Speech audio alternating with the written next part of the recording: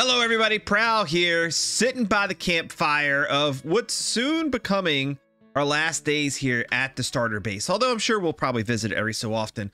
But we're here in Minecraft Bedrock Guide 1.21, and I'm headed on over to where we're going to be doing our starting stuff. Because see, we're going to be getting primed up, prepped up, ready to go for an iron farm trading hall coming up in the next couple of episodes. Not today, because we kind of need to get our base area ready today. And as I run over here, I wanted to address a side note question that I'm asked all the time, which is how do you like stay motivated in a world? I get people coming to me all the time saying, I get tired of my world after a day or two, or after I beat the Ender Dragon or whatever. And I'm going to tell you, one of the best ways you can stay motivated for your world is coming up with a cool base plan. I've gone over mine a little bit, but come up with an idea of what you want to do for a base. Maybe it's a town, maybe it's a city, maybe it's a castle, maybe it's a mega base that you got inspiration from watching another creator, whatever. Figure out, generally speaking, what it is that you want to do, and then make a small list of things that you want to do to get to that point. That's actually kind of what I do when I plan my episodes out. I have an episode list, and each one is like something new that I'm accomplishing, and that helps make me feel like I'm making progress each and every day, each and every step I take to my ultimate goal of finishing my base. Now, here's the issue that I have with this area, with our main base area that we're going to be doing here, is we need to prep the area to actually have stuff go here. Now, I don't want everything to be totally flat because that's kind of boring, but at the same time, like this land is not, what the, come here, ow, I'm getting ganged up on. This land here is not very well suited to do hardly anything with. And there's two ways that I could go about doing this. Way number one is I could just do it a piece at a time, right? I want to put a building right here. I cut out 2 trees, 3 trees, whatever, and plop the building down right here. But I have a fear that if I do that, I could do that and think, oh man, this area down here is like really far down. I might have to lower this area down, but I already put a building up here. So I think I want to do a little bit more to this. If we fly and look above here, what we're going to end up doing with this area is making it an island. I've loved this idea of making this an island from the start because it gives me a reason to build a bridge, basically. And it kind of looks like it wanted to be one anyways. So I think we're going to do a couple things to prepare our base area for the upcoming episodes that we're going to be doing stuff in it. I think what we're going to do is we're going to chop all the trees down. We're going to smoothen out the land. We're not going to flatten it. We're going to smoothen it. We're going to cut the land off right here, giving us room to make a bridge. And I don't know if I'm going to go this far. I almost want to do that with this too. It's a smaller area, but it could definitely fit something, and it's basically already an island. And then another thing I think I want to do, this is going to be a big project, and I don't know if we're going to do all of this right away, but I kind of want to fill all of this low-lying area in with dirt to make our island that much bigger, because we basically have land there already. Why not claim and get the rest of it? Now, this is a lot of dark oak, and this is going to take a long time for me to chop it all down. I might leave the mushrooms. I kind of like them being there. Oh gosh, here we go. Look, these guys just don't know how to leave me alone. So we'll see how I do, or what I do with that, but it's going to take a while to chop all this down. So I think rather than doing this by myself in typical Prowl fashion, I'm going to make this a live stream. And for any of you guys that joined me, thank you. And any of you guys that didn't, make sure you catch my live streams, because we talk about all sorts of cool things while I sit here and brainlessly chop trees for hours on end. And then once the trees are all down, then together we'll talk about doing some of this river portion. We'll talk about flattening the land out and other preparatory, is that a word? Preparatory things that we need to do to get this area ready. And I don't know We'll probably light the area up too. I don't know. We're gonna do a lot of different things, but for now, I'm just gonna go in tree chopping mode. And chopping is what I did. We fired up a couple of live streams over the course of a couple days for a total of almost 7 hours, and we chopped and chopped and chopped some more, and finally a little bit more. And for comparison, this is where we started, and now we're here. And not only are we here, I got the whole place lit up so we don't have to worry about mobs, and you can kind of see why I did things. Actually, if I were to fly up in the air here just to show you, we have some not so easy to work with terrain. Honestly, the whole area wasn't too bad off, but we lose a lot of space right through here without me doing some terraforming. And also another thing I noticed that I don't like, and I'm going to regret saying this, but I'm going to say it right now anyways, is I really don't like how tall this is. It doesn't just feel like an island, or what will eventually be an island. It's kind of like a tall floaty island. It's so much taller than the area out here. So I think what we're going to have to do to really make this thing fit what we need here is I'm going to have to dig either the whole thing down a lot or round out the edges. So I think what we're going to do is I'm going to work on rounding out the edges of this thing first, and then I'm going to take things from there and see if I'm going to need to bring the whole thing down too, or if just rounding off the edges is going to work, because I really just don't like how tall it is compared to everything else out here. It just feels kind of weird.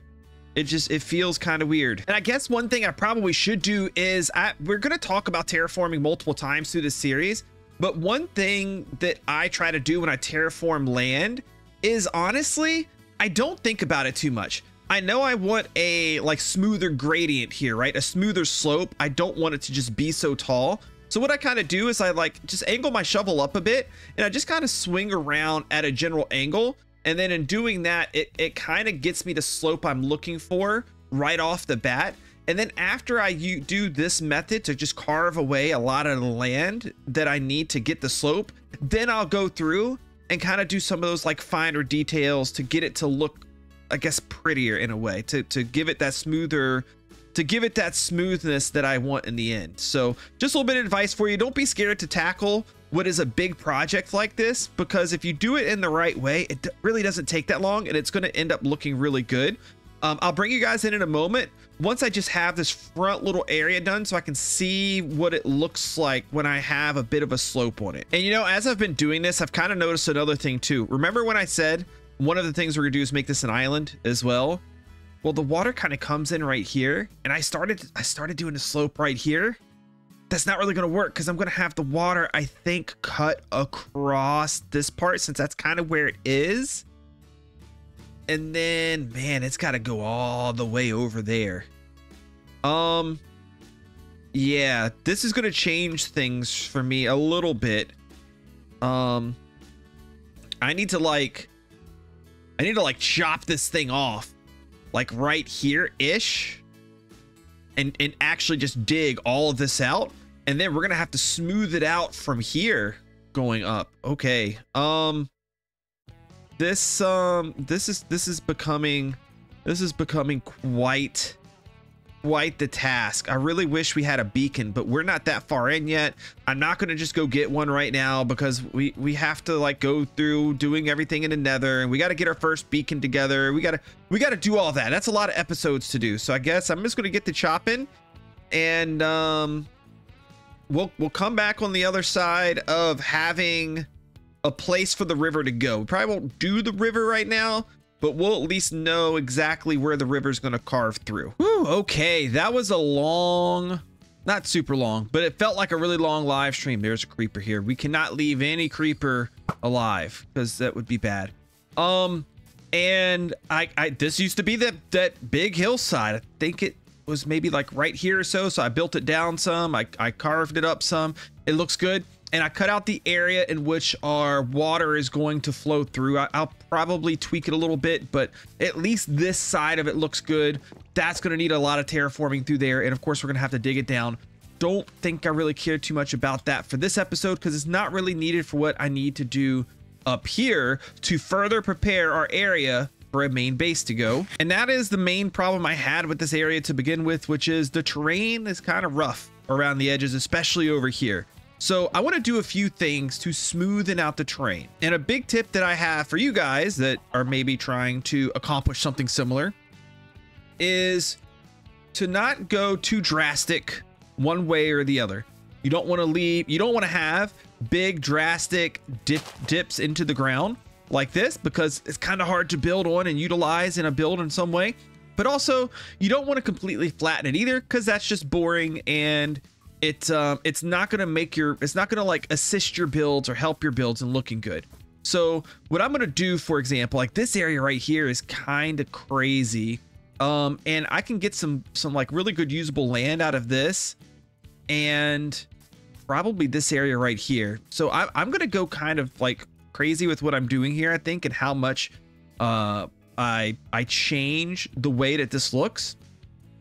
But I have a lot of blocks from all that I cut out over there, so I think we're good. And I think I'm going to kind of like draw a line from here going across to there, and then that's going to kind of set like a new area for me. This is kind of weird in how it's picking where to go here. But yeah, I think I'm going to draw a line across here to connect it up, and we might smooth it out or change it a little bit once I get it in.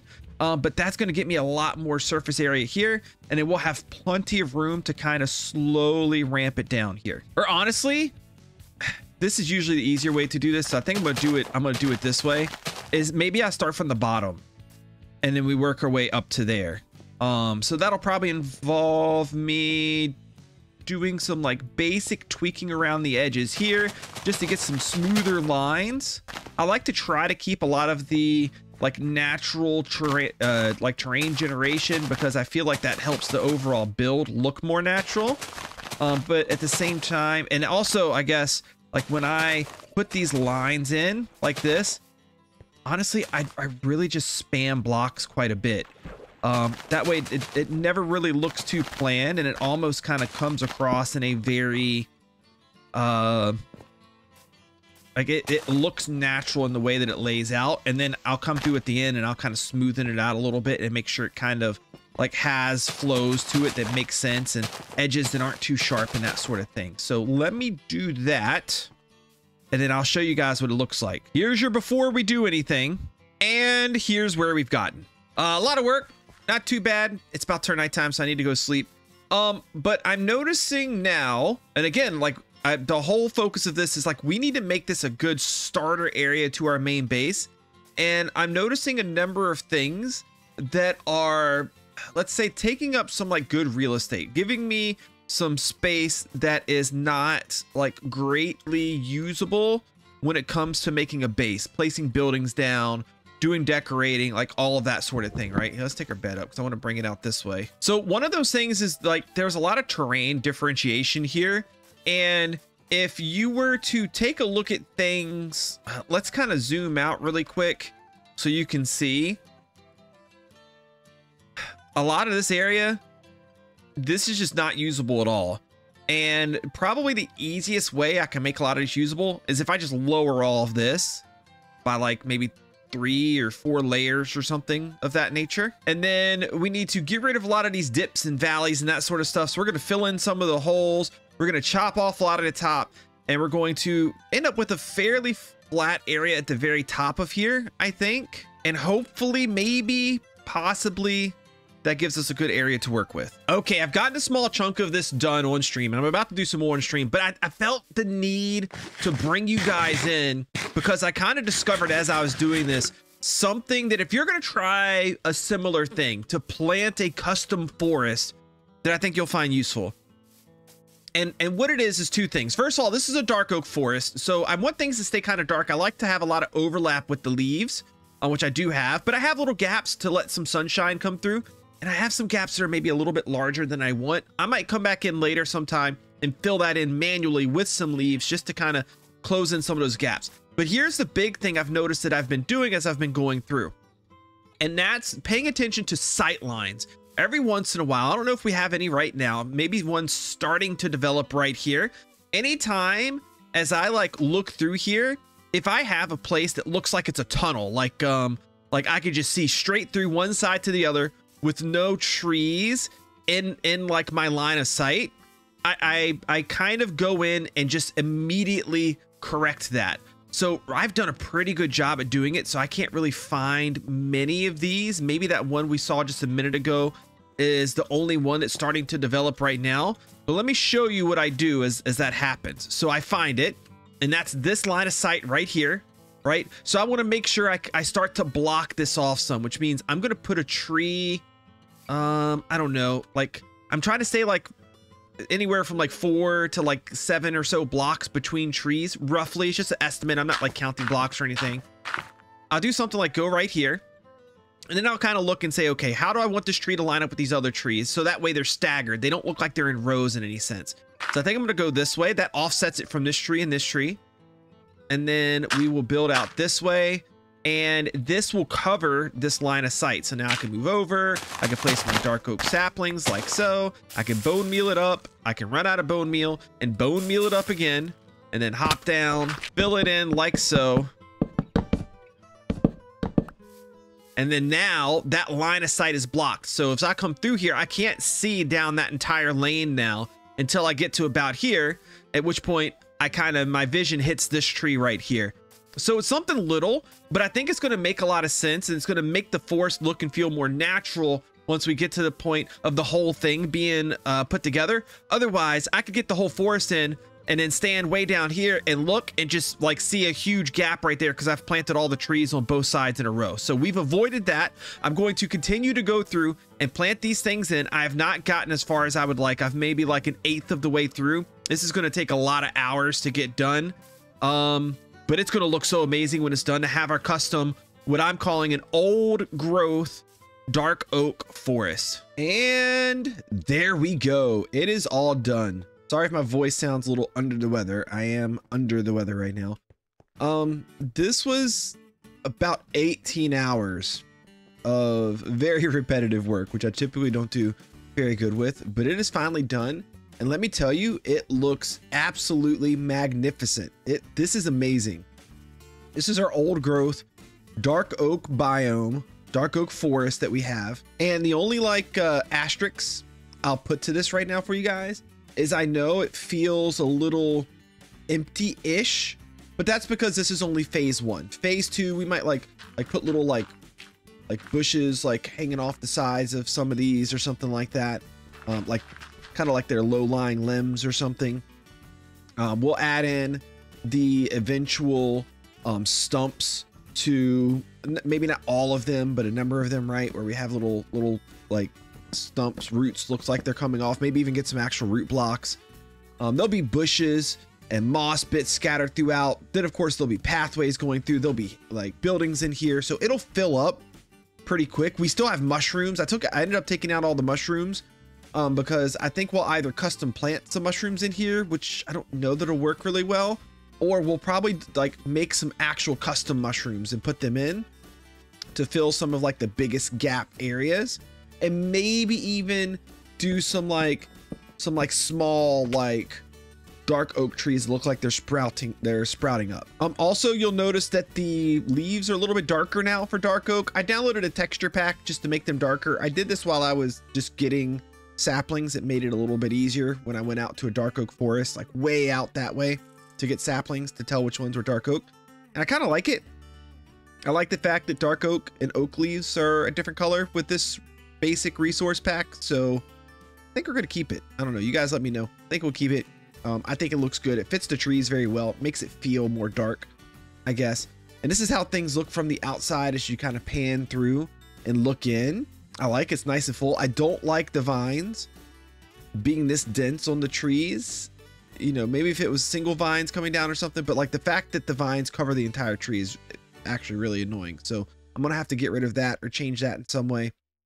And this is your view from above. It looks really good. We got little holes in the canopy. Any like really big holes in the canopy I might go in and fill in, but there's not many of them. Like for the most part, it looks really good. So that's going to be it for today's episode. If you enjoyed this one, if you like how the dark oak forest turned out, please give me a like down below. Subscribe to the channel if you're not already, and I'll see you guys in the next one.